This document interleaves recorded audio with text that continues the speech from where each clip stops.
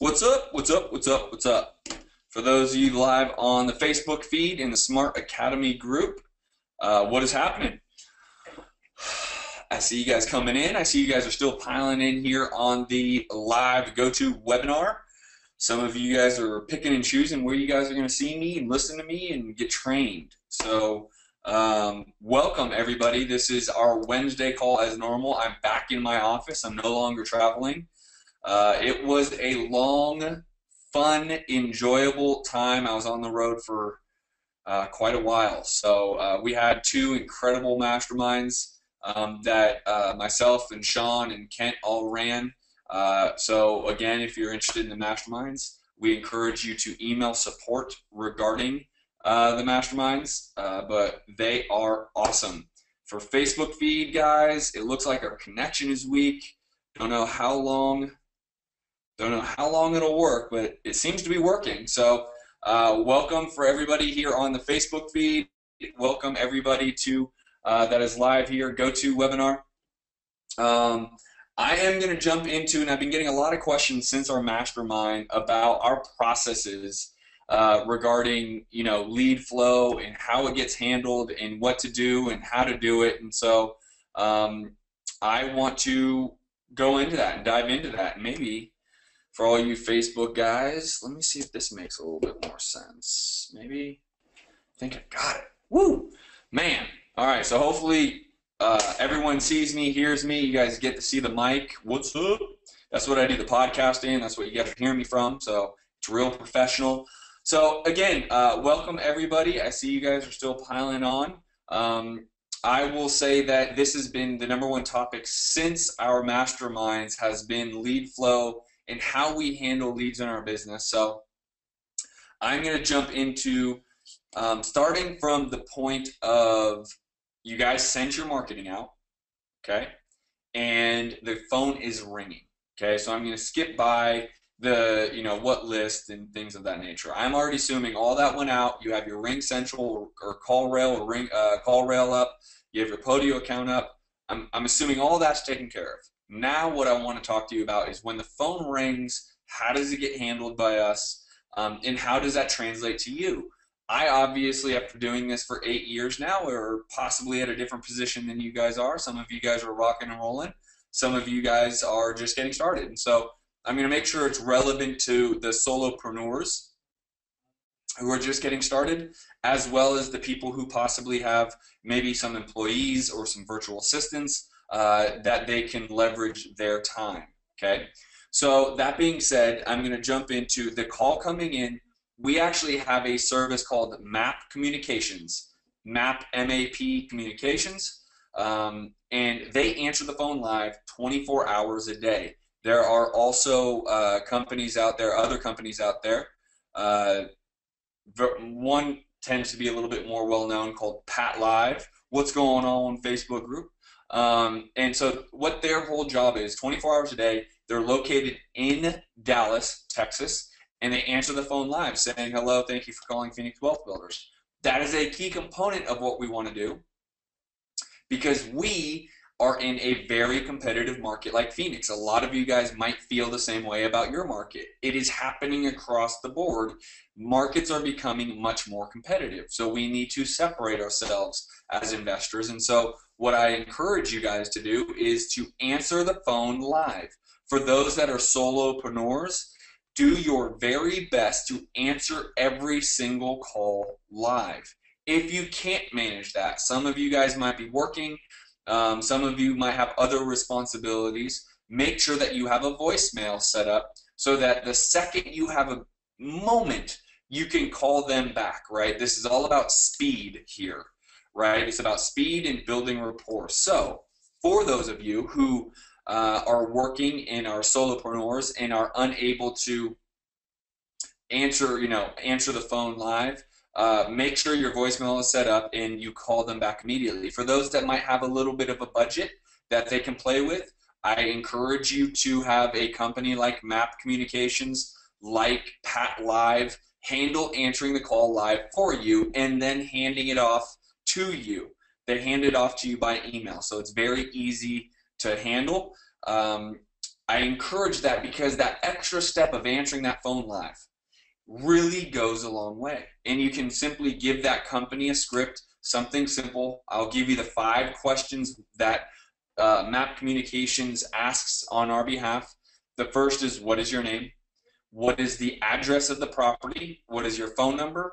What is your email? And why are you looking to sell?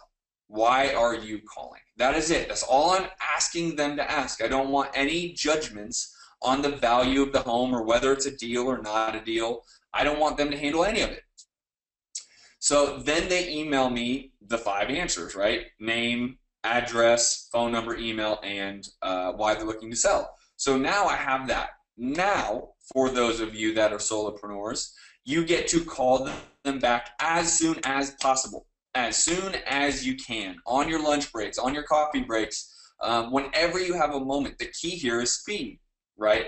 So that is going to be paramount. How we have it in our office, that company emails us. It goes to our lead manager, Eliana. Eliana then will call them immediately. Her job is immediate. She is sitting in the office right next to mine, and she calls them immediately and goes through a script. In fact, I told her I was going to be reviewing this, so I have her actual script. Look at all the writing and all that stuff. That's fun, right? And so I am going to read the actual script that she goes through, okay, word for word. So I'm going to read exactly what she does. This is what you should be saying. Because regardless of whether you answer the phone live, regardless of whether it goes to voicemail and you're calling them back, or if you have a answering service such as MAP Communications, you do not want to have any judgment on whether this is a deal until you go meet with the seller face-to-face. Face-to-face. Now, I understand for some of you, you are virtually wholesaling, or you might be getting leads from absentee homeowners, and I completely understand that, and you need to attack that in a slightly different positioning, but for the majority of you, I'm talking to the majority that are doing deals in their area, that the homeowner lives in the area or possibly even lives in the house, you know, this is how I want you to attack that. So the script goes like this. I'm going to read it, right? Hi, my name is Justin from Phoenix Wealth Builders. I received your voicemail regarding the house on 123 Main Street. Did I catch you at a good time? If not, ask to schedule a convenient time for the seller. But I really want to, if they say it's not a good time, I say, okay, let me just ask you a couple quick questions, right? And then I'll fast forward all the way into, I'll skip building report. I'll fast forward all the way into, you know, hey, listen, I'm very interested in buying your house. Obviously, I want to see the home and meet you and shake your hand, and we can go from there. What's the best time to meet you at your home, right? That's if they don't have much time. I'm not going to let them off the hook. I'm going to want to still say, okay, hey, listen, I want your home. I'm interested in your home. Let's find a time to go meet, right? That's the concept behind all of this, is you need to go meet with them. So did I catch you at a good time? Yes. Great. How are you today? Build rapport, right? I have a few questions for you. Let's start with, are you the owner or decision maker, right? Because several of you, obviously, if you've done this long enough, will realize sometimes you're talking to someone that doesn't even have the authority to sell the property, right? So you want to qualify them. Perfect. They say yes. Perfect. What is the square footage of the home? How many beds, baths, general condition of the home? What is the AC? When is the AC last repaired? What is the age of the roof? When is the last time you've had any plumbing or electrical issues? The basics about the home, right? You can get that from our seller script in the software, right? Or in the coaching, we have a seller script, and it goes through the basics of the home and you know, questions you want to ask. So she just basically wrote up her own Word doc. This is not in the coaching. She took our seller script and put it into words, okay? So she asked those questions. Does it have a pool? How does the pool? When was it last replaced? They answer it. They answer all the questions, which is great. Then she says, okay, great. So why are you looking to sell? This is where I want her to build rapport, show empathy, right? How soon are you looking to sell your property? Do you own the home or have a mortgage? If there is a mortgage, what is the balance owed? So what I want to qualify here is just, is this upside down or not? That's all I'm trying to qualify. I'm not trying to find the motivation and try to judge whether this is something that is going to be a deal or not. I'm simply just qualifying, is this going to be a short sale or not? If it's a short sale, we tend to not want to deal with those. We tend to, want to at least try to buy it outright and fix and flip it. But on the wholesale world, we don't mess with short sales wholesaling, right? We will buy them and fix and flip them. But for those of you that are strictly doing wholesale, which is the majority of you, I tend to, if it is going to be a short sale, I would refer them a realtor and move on, okay? So now they say, yes, I own the home. There's a very small mortgage. I've owned it for 50 years. I've paid down the balance. Okay, great. So listen, now going back to the script. I appreciate you answering all my questions. Now let me tell you a little bit about us and what we do. We look for properties that fit a very specific criteria that we can renovate and resell for a profit, or if it makes sense, we purchase and hold as rentals. What you will benefit from selling to us is we pay cash and buy properties in as-is condition. Therefore, we will not ask you to spend any unnecessary money fixing your property. In addition, we close on your time frame, meaning you will have a guaranteed price and guaranteed closing date. You will also have savings of thousands of dollars by not paying any commissions, not paying any rehab costs, and or any closing costs. Most commissions are 6% or higher, and closing costs can be upwards of 3% or higher on top of the cost to repair your home. I'd like to give you a solid offer and check out your property. Is there any way we can set up a time to do that? That's it. Boom, right there. We didn't discuss what they thought their home was worth. We didn't discuss what I thought their home was worth. All Eliana did was that she asked the questions about the home, the square footage, does it have a pool or not, when was the last time the roof was replaced, you name it. She was just finding out about the home. The other thing she did was let them know who we are and what we do. At that point, we said, we'd really love to give you an offer. When is the time that we can come and meet you and take a look at the home?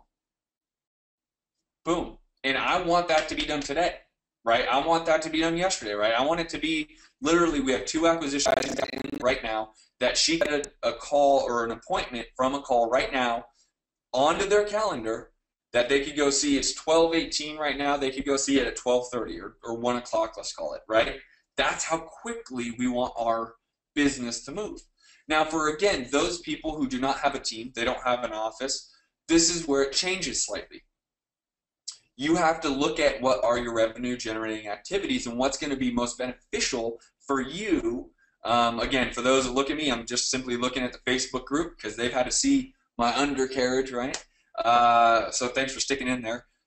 So again, if you're a solopreneur, what you're really looking to do is find that time where you can answer the phone live, set an appointment, go on the appointment without missing too many calls, okay? But the idea here is go on every single appointment you can. Do not have any judgment in value of house or motivation based off a phone. Don't talk numbers to the best of your ability. Just go meet them. If at that point they say, we just wanted to know how much you thought our home was worth, fine, give them the answer, and then it turns into a follow-up situation, which will be another call. But for the time being, it turns into a follow-up situation. Now, once you are at the home, if you're a solopreneur, you're personally at the home, right? So you had to set a time for yourself. You probably had to set an appointment. For those that might have a team member or whatnot, you want to make it immediate, okay?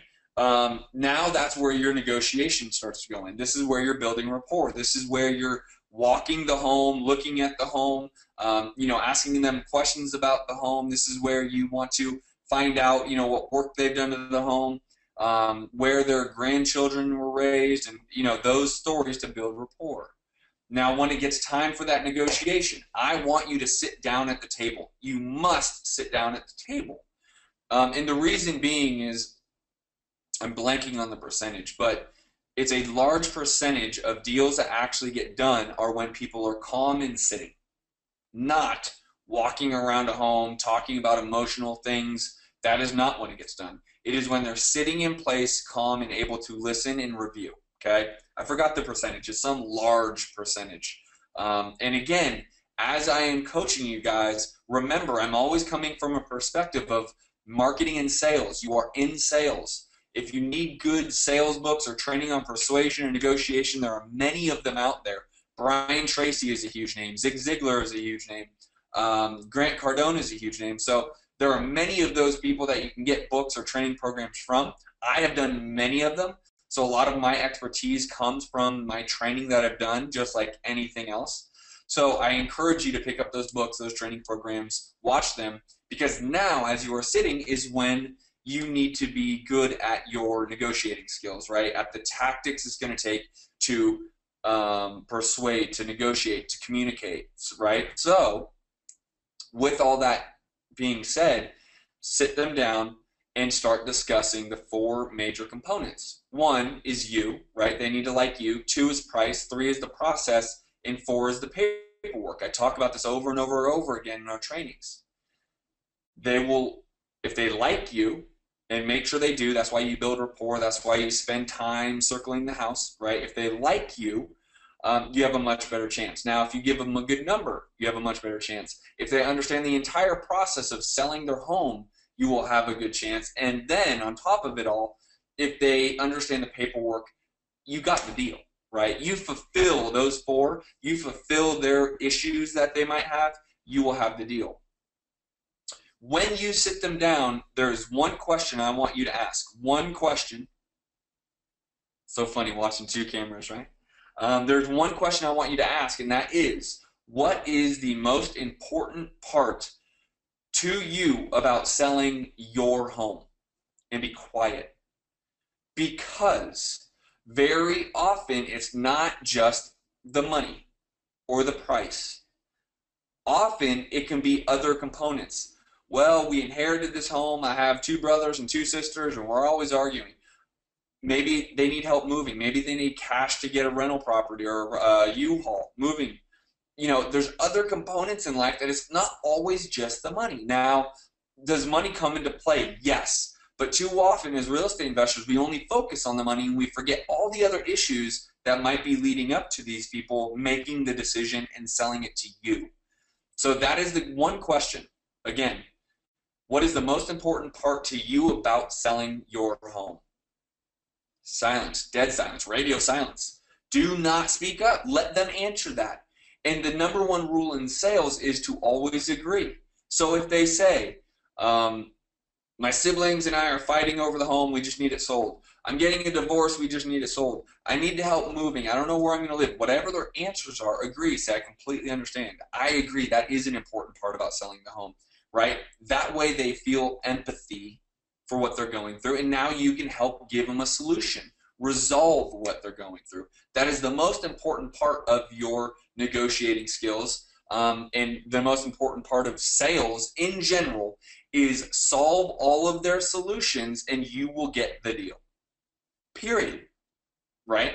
So with that being said, this is where you do that. You solve their issues. You make sure that they like you. You make sure that they understand the paperwork. You make sure they understand the process, and you make sure that the price is fair for both sides. Ava, what's up? Can you say that again? What is the question to ask them? The question is, what is the most important part to you about selling your home? Right? Because a lot of times it's not just the money. What is the most important part to you about selling your home? Rephrase it, right? What is the most important part about selling your home to you? Right? What is your most important issue when selling your home? However you say that. That is the one question you ask, and you are silent. Okay? At that point, you're on and going. Right? So now the remaining of all that, is in your patience with describing the paperwork and what is going to happen. What is the process? You have to have patience. You have to review it.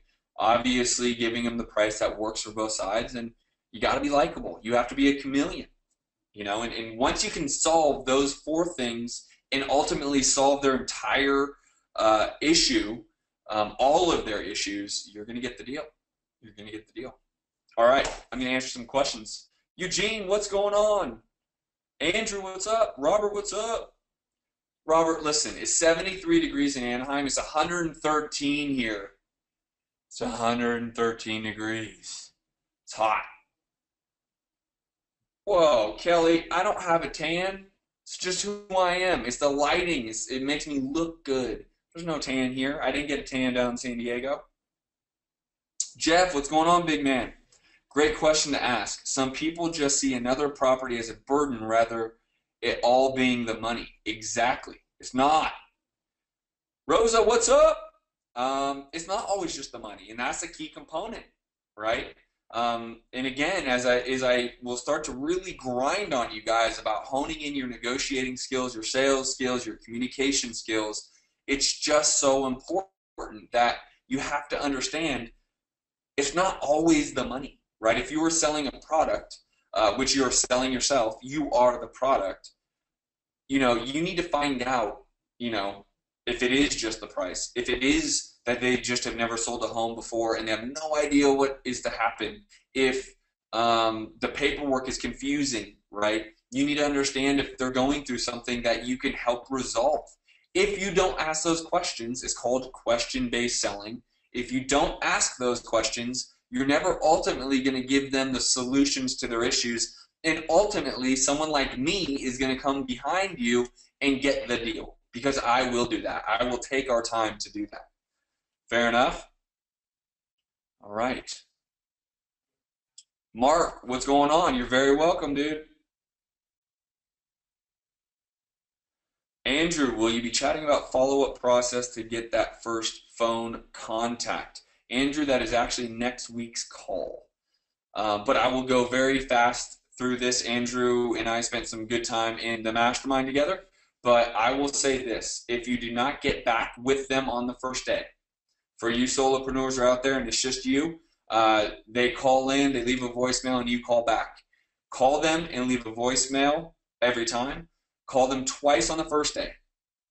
Call them once every other day after that and leave a voicemail every single time. By your 5th day, I would encourage you, if you have their email, I would encourage there to be another form of communication by the 5th day. I also will call every day and leave a voicemail, right? They called you. They left a message. They are interested. By the 10th day, if you have not talked to them, I send an offer. By the 10th day, send an offer. And from there, obviously, it'll go. So, Andrew, that's the first 10 days. But you have to be relentless on that follow-up. What are some of the negotiation books you mentioned? Jeff, have some somewhere? Here's one. Oh. Here's one. It's The Closer's Survival Guide by Grant Cardone. The Closer's Survival Guide by Grant Cardone is a great one. He actually makes it in like a workbook format. We can actually, he gives you the close, and then you can actually make it pertain to, you can write your own closeout, right, throughout the book. So he makes that very good. Brian Tracy has plenty of great books. Sell or Be Sold by Grant Cardone is one I just read twice recently. That is a great book. What else? Spin Selling is a great book. The Little Red Book of Selling is a great book. There are so many out there. Google top 10 sales books. Buy them all. Buy them all. But again, some of the notable names in the industry that have been around for a long time that are trustworthy. Grant Cardone, Brian Tracy is another one. Zig Ziglar, obviously, most people are aware of who Zig Ziglar is. So those are some 3 names that I would say most all books that you get from those 3 guys, you're going to really learn a lot from. All right. Andrew. All right. All right, guys, that is what we got for today. I am going to be checking out and see you on next week's training call. Glad to have you. Thanks, Jeff, and everyone who was here Facebook Live in the Smart Academy group. And that being said, I'm checking out. Peace.